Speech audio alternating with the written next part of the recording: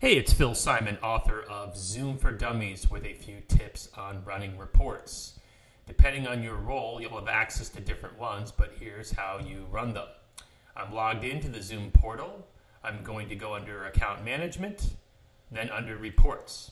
And as I write in the book, your role is going to drive which reports are available to you. Right now, I'm logged in as a guy named Hans Gruber. He is an admin. So as a result, he has access to usage reports, but not user activity reports.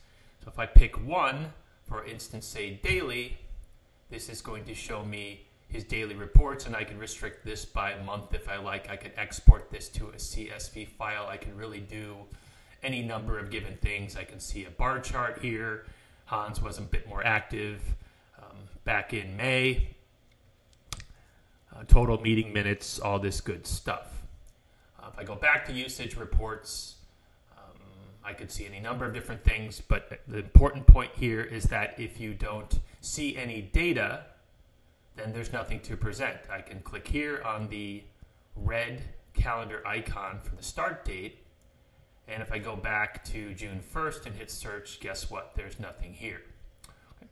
So this is just a little bit of information about how to run Zoom reports. Again, much is going to hinge upon your role. Thanks.